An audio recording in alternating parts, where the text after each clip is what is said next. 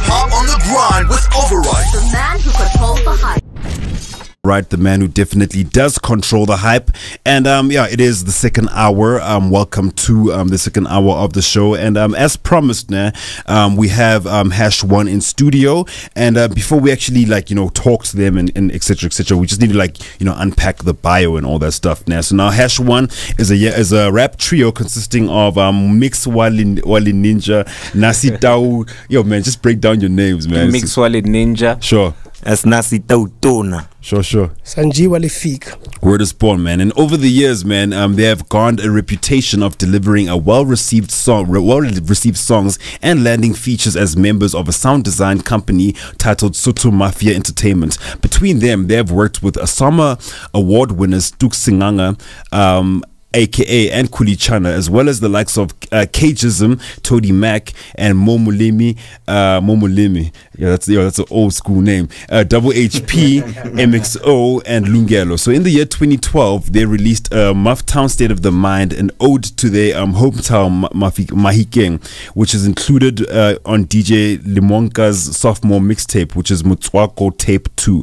And that's just the basic of the bio, man. Can everybody in studio make some noise for Hash1, man? Yo. Word is born. Yo, man, Chapeau's the gents, Le Grand. Easy jazz making. Nah, man. And also, man, big shout out to y'all for coming through, man. Thanks for having us, though. And my homework of you guys, man, just tells me that you guys have done a lot within the space. Yeah, because I know we sent you a lot of stuff. You know what I'm saying, man? And the music is crazy. You know what I mean? And then when I was talking to you on the phone, I was like, yo, man, okay, yeah, we're gonna play the song. We'll play someone one song, two song, but then I want to know the story mainly, man. Let me get to know you guys first. Tell us who Hash1 is, and how did it all start? Where did you guys meet up, and how did it all start for you guys? What's up?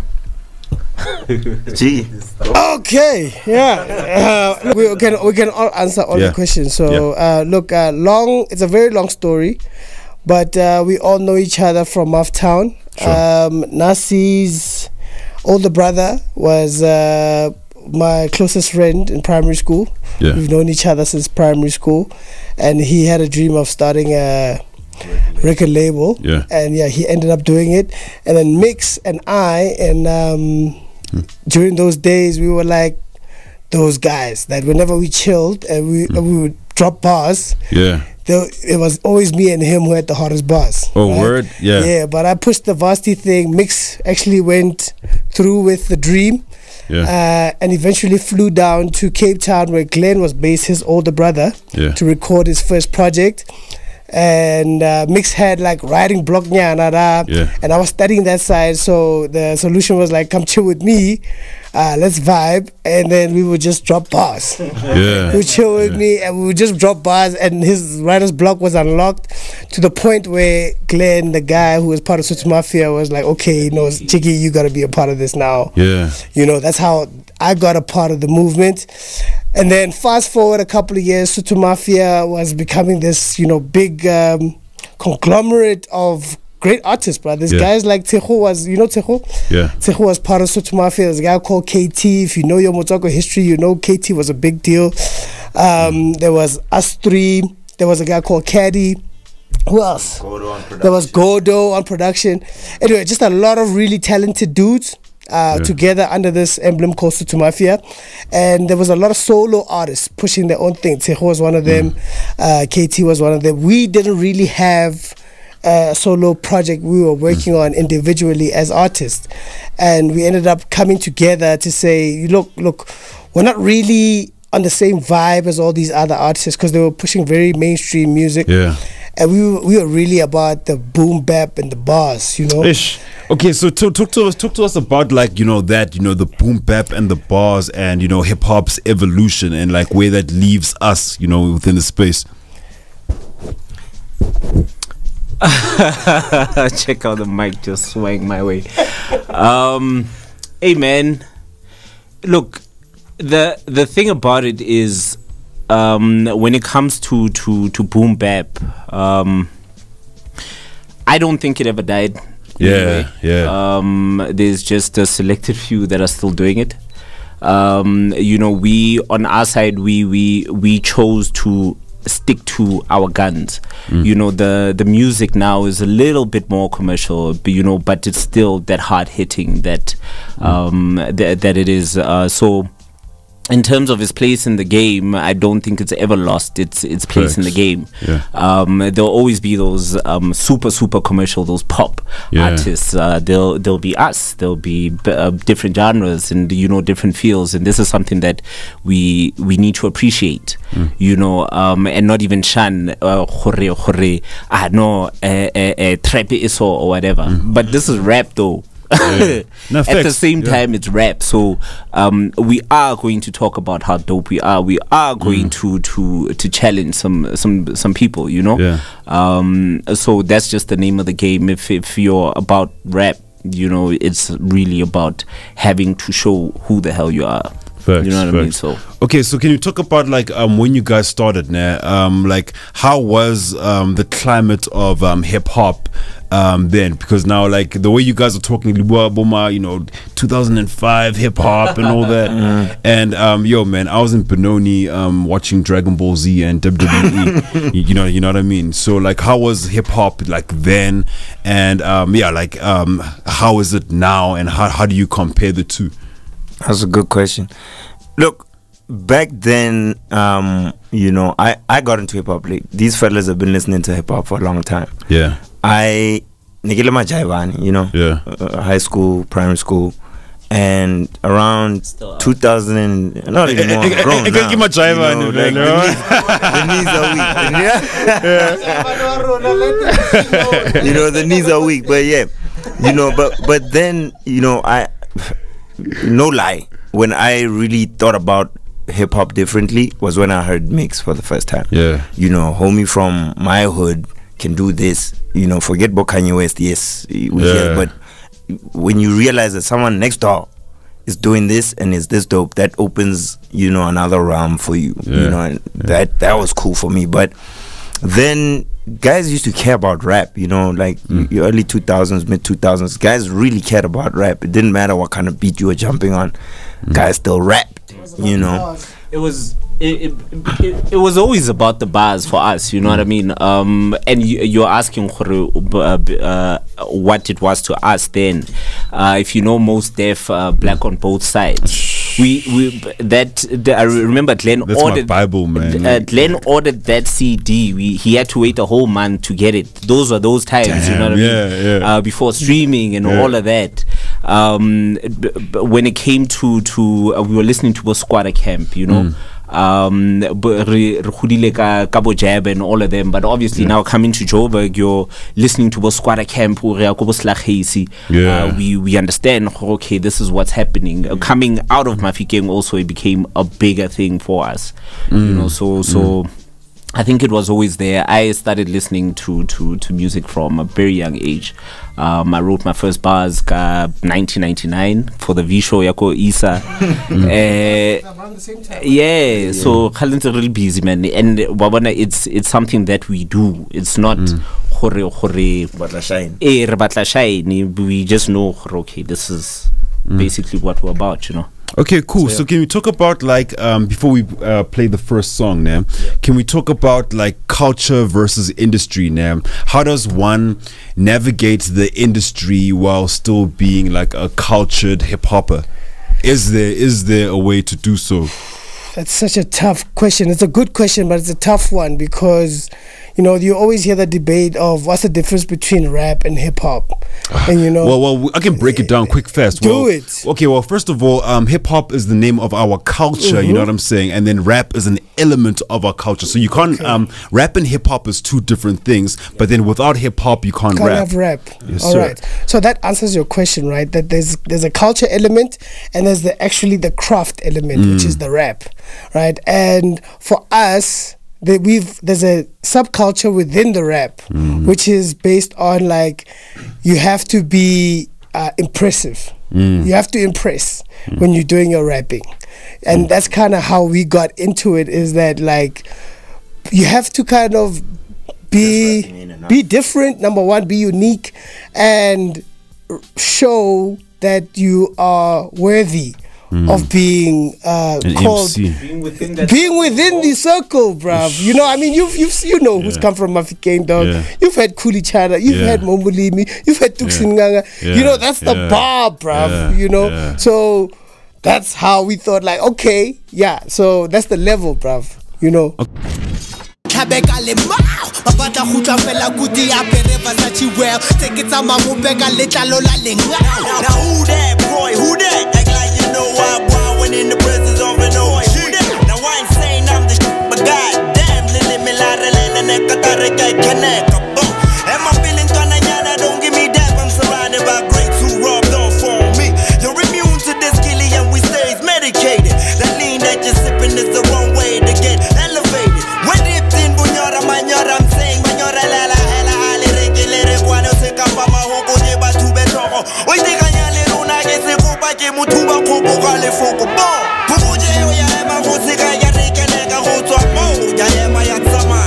See, you ain't built for this hip boy, these flows hip boy, this out. It's out man, I can tell that two boat.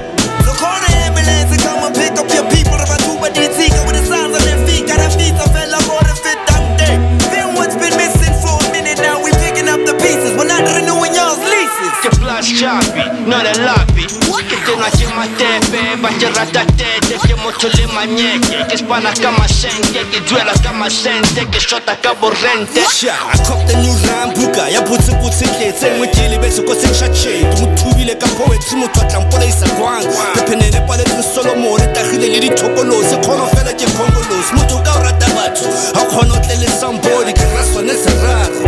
Swere mavuso like tamalaka ke makado, pepetla selo sinkopele matsogo like bravo bravo, but sewa se sepeto ta chikinsa bududu cause I'm a pirate. Khoto side to on a haje, how you like that? Eyes on the prize, never sidetrack. Schema manyo. Future, man. Yo, what's the name of that single, yo? That's Boom Baptism featuring Tuks. Yo, Boom Baptism. Otherwise known as Motswako culture. Man, I just got boom baptized, you know what I'm saying, yo? That's like, what's up. Like, it's crazy, man. Like, listening to this is so refreshing, man. It's also, like, good for the soul, you know what I'm saying, man? Like, the moment I heard it, I don't know, man. Something happened to me inside, you know what I mean, man? That's really dope. It reminds me of, it's almost like there's a new wave actually coming through with the, like, that boom bap sound is slowly coming back. And I saw this guy, that single, Obi Gwala, featuring Landmark as well as Golden Shovel, and it did really, really well within the charts. And based on that song, I was like, damn, bro, like, so homies actually bring it back like that. Word. And at the same time, it does really well. You know what I mean? Yeah. So based on everything today, I've been saying, like, what does it mean to be cultured as a hip hopper today? Because we've seen the evolution of rap, we've seen like, you know, where it started, how it developed, and how, let's say, we've been in the new school since 2009, right? So, like, how do we define ourselves as hip hoppers today? Look, I can speak for myself, right? I think we've each got a different kind of taste and approach, you know, in terms of hip hop. We like similar things, but at the same time we like different things, you know. Like I vibe to trap, you know. I can vibe to trap, right, you know.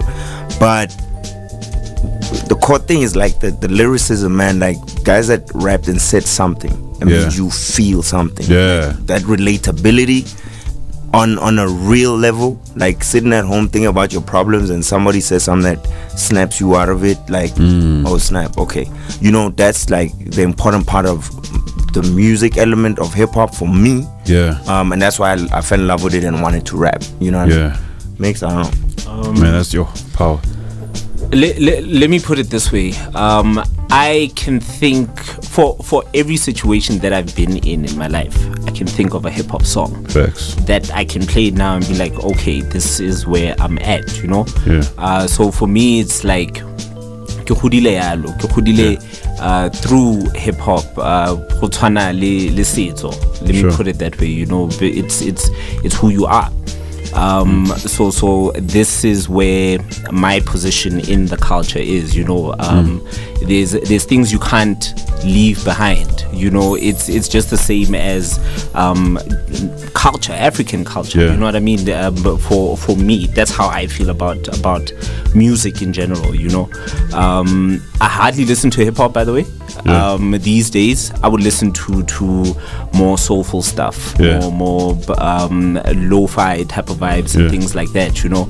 But the core is still there. I'll listen to those beats and still bust bars to it, you know. So for me, that's what I'm saying. If it's within you, it's something that you can't leave behind.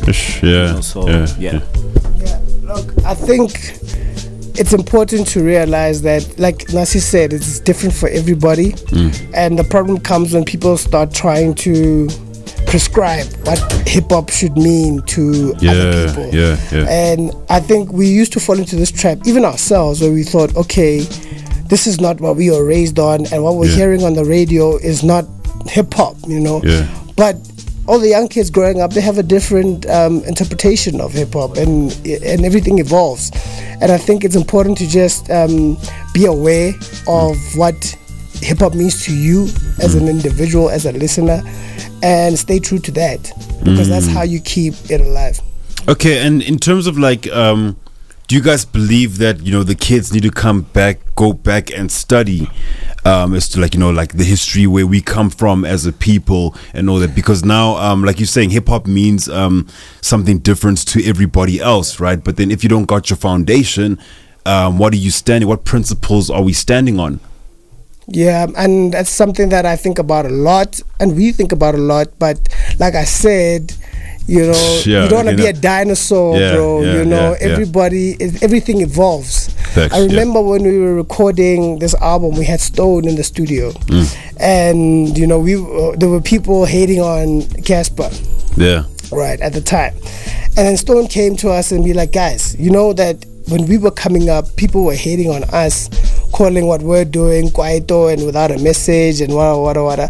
But for us who were young at the time, we were like, these guys are doing what they're supposed to be doing, you know what I mean? But for them, there were older cats hating on them at the time. So it's all relative, bro. And I think that this thing of, you know, if people don't understand their history, then cool, then they'll create another like lane within hip-hop. There's many lanes in hip-hop. It's way too what we doing is that we are making sure that we keep this lane alive, of staying true to lyricism, of staying true to having a message, of staying true to the roots that the people that came before us kind of planted. Word. And still making it authentic to us, you know what I mean, not adopting too much from the exterior, you know. I think that's still a very important part of our music. Word. And let's talk about, like, you know, Motswako, you know, rap and all that now. Like, it's been a while since we heard this, bro. Like, it's really been a while. It's been like years, like literally years, right? And the last time we had an idea of Motswako was when Fifi Cooper was dropping, so to speak, right? So now, yeah, man, like, can you talk to us about the state of Motswako rap? I mean, because, yo, man, you guys left a huge mark, man. We've had, like you said, we've had Double HP, we've had, like, your Stones, we've had Tuks, and then all of a sudden, after Cas, like, after Casper, it kind of died. Well, before Casper, it kind of died, and then we never heard of it again. So, like, what is the state of Motswako right now? Look, I think the best way to answer that is, like, to speak about the project we just put out, right? Facts. And within that, we're like, yo, Motswako's not dead. That was the ultimate statement of that. Motswako multiply, Motswako's not dead. Everybody is up in there. You know what I mean? And it was just to show that for ourselves, we can come together, gents, and this thing can continue like it never stopped. You know what I mean? I feel like also there's been a lot of pressure put on Casper Motswako or this and that, and I'm like, yo, Cass is doing his thing. You know what I mean? He got the patent from Jabba Sharp, but it didn't mean that he was supposed to do Motswako. You know, he was doing his own thing. I think maybe the youngins are having a difficult time defining their own sound. You know, Motswako is not a particular sound. It's just you know a what style I mean? of rap. Yeah. I mean, there was a debate on Facebook going on a couple weeks ago where, you know, I got to read and see people's different perspectives of what Motswako is. People think it's certain tempos, you know, certain types of beats. And I'm like, nah, really, it's the language, you know. And Motswako means mixture. So taking different elements from different genres, different this and that, and bringing it together, and making your own sound. Even this thing of like mixing Setswana, like I think that's one I could say characteristic of Motswako rap is like mixing Setswana and then bringing it into and then making it like one word. Right. And then when homie says a bar, it slaps different because he says it Motswako. You know what I'm saying? You know, I can understand it. You know, like understand now. You know what I mean? So okay, cool. So like let's see, like, so what needs to happen for Motswako, you know, rap and all that to get to where it needs to be? Because we're trying here, man. We, you know, to get to where it needs to be. Yeah. All I know is just to be true to myself, man. Facts, yeah. I mean, the idea also, like I feel that we move different as Hash1. You know what I mean? In terms of the approach to the market, the approach to the music. I'm sure the people that have worked with us can attest to that too. Facts, you know, we know it's not gonna happen overnight. How we're going to keep it alive is to maintain what we're doing. We pull initiatives also where even in the album we've got young cats that we're working with. You know, that are still coming to us and asking us for advice and things like that. And for the little that we know, we share that knowledge. You know, that's, for me, that's the best way to keep it alive, you know, to keep that energy yourself, and then it will resonate to other people, you know. So Thanks. And lastly, I think as long as the music is good, it's eventually gonna get played, you know what I mean? Because we dropped this project in October, you know, last year. We only had Massive Metro today. You know what I mean? So over time, if the music is good enough, it's gonna get heard, and you're gonna get the platform. So just make sure we drop dope music, and it will get back to its rightful place, man. We still have a lot of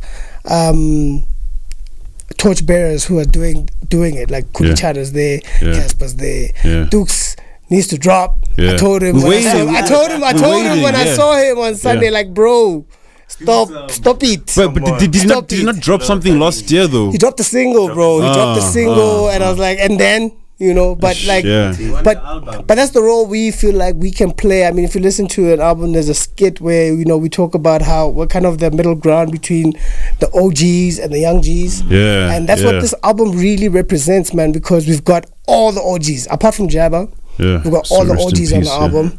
Rest in peace, like you said. And then we've got a couple of the young Gs as well. So we feel like we're taking on the responsibility to fly the Motswako flag. Word is born, man. And then can you guys fly the Motswako flag in raps, yo? Like, I actually want to hear your rap, yo. Ooh, like right now. I'm gonna find the beat, and then we're going in, man. We're going in. I'm gonna show you ready. Okay. Check. Bon. Nka tshwara poka manakateng ke kakapa kantonwa kantseng ke vale mathaka ka makwatse pa dikwangkwetla tsa katara khaba ta malaita kaofela. Bon. Ha se snide dig ha respect style se sa go kopisana ke metlai die dig that lifestyle ke bokai die dig skawara we coming up mara oskara ka le chaila kid. I never hold back, coming for your whole bag this year. This whole gang gassing them, but know we can't risk it. Look, if a wave, this is boom baptism. I snatched that idea like my name was Grand Wizard. Or you half-ass rap cats, another target to blast that. Bars going over their heads, they can't catch that. Whack niggas hawking the mic, I gotta snatch that as facts. That hashtag, we bringing real rap back. That's a high bar. Okay. Check me out. Get it. Let me take you back to 98. Dog, I got smacked by Harak. I'm on Menon. Ish, no, Kibutoko. So, you in the mic rocking session. Knocking kids' head back like Mike. You in about. Don't take a kilometer by your house. Now that I got your attention, got a few things to mention. Bon, you about to witness Mudimu's greatest invention. Don't let me let dance. Spilling a mess on wax. Lemon wapina, eh? I told her I could say. Wait, king. If you brave, you can take your turn like Kona Mostrate. Marahari to her, I get Honemo, Moto Swate. No, Company. Listen, I'm a sate. Bahita. Barre, Harem Rate, Bezaka punchline and get this cabi momping. Tenelo Botale, Marota, so let's matla san, get out to a part la san, eh? Scatla Kata Banyana, Kana san, Wana. Okay, this is the pressure. The pressure. Okay. Scared. Yeah.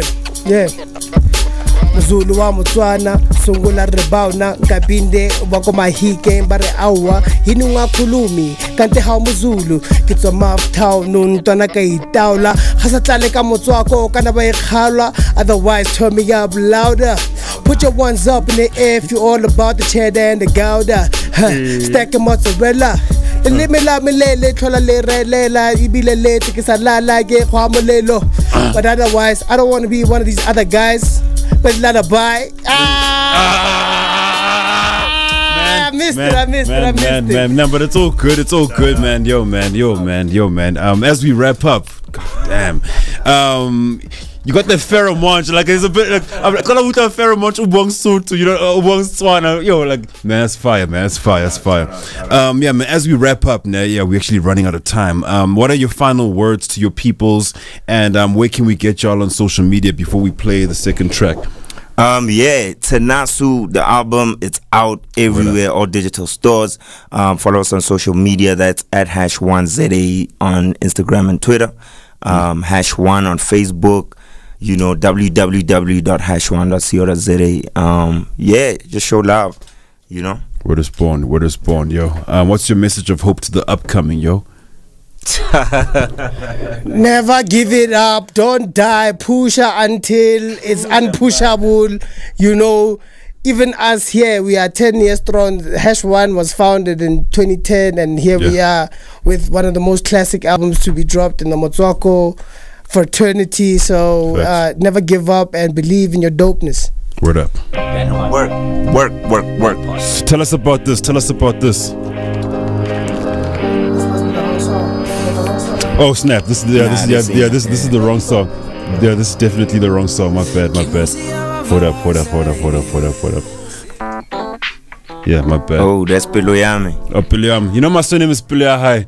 Yeah. Word. So this joint we did with DJ Limonka, he was dropping a EP, a mixtape, you know, and literally took 2 days. We had what? 2 days to submit? 2 days to submit. Yeah, and we were like, yo, let's find this beat. Yeah. Had a Zoom chat, had a concept. I did the hook, sent it out. Guys sent verses, mixed it, mastered. 2 days, boom, out. 2 weeks later, we had the video out. Yeah, and it's just a song about love, man. You know. Word is born, man.